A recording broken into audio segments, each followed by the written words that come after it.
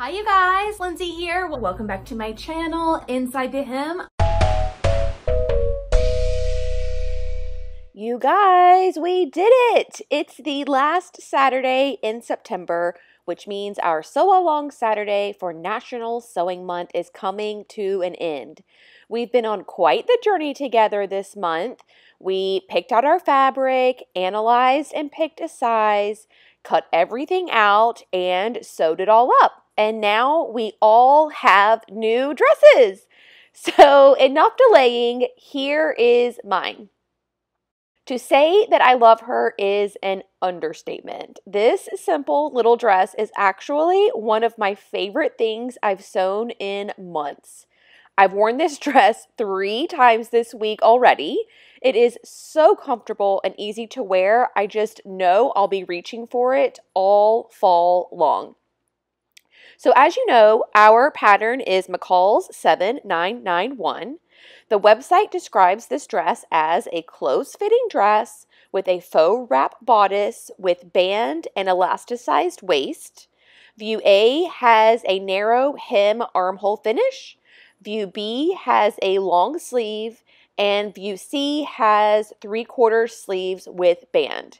There's also 2 skirt options, a full circle skirt and a fitted skirt. I made the bodice of View C with the skirt of View A. One of my initial concerns with any wrap bodice is how revealing it will be. If the wrap crosses over the bust too low, then you'll be showing a lot of cleavage, which isn't very comfortable for me. However, as you can see, M7991 crosses over pretty high on the chest. It creates a nice V-neck that's still flattering without showing too much.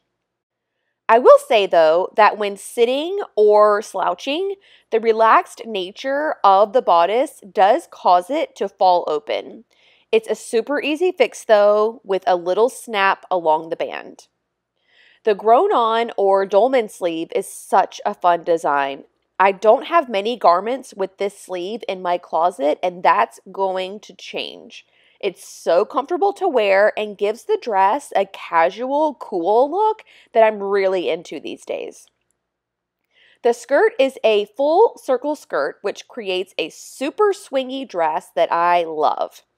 I wish it were a couple of inches longer, but circle skirts can only be so long because of how wide they are.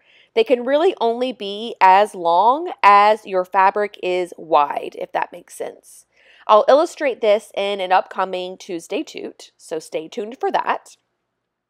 For fabric, I used a double brushed polyester from Joann.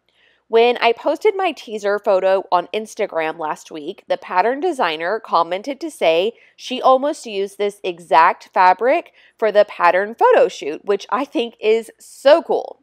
It really gave me that validation that this fabric was the right choice for this dress, and also that the print was something that was cool and trendy and fashionable.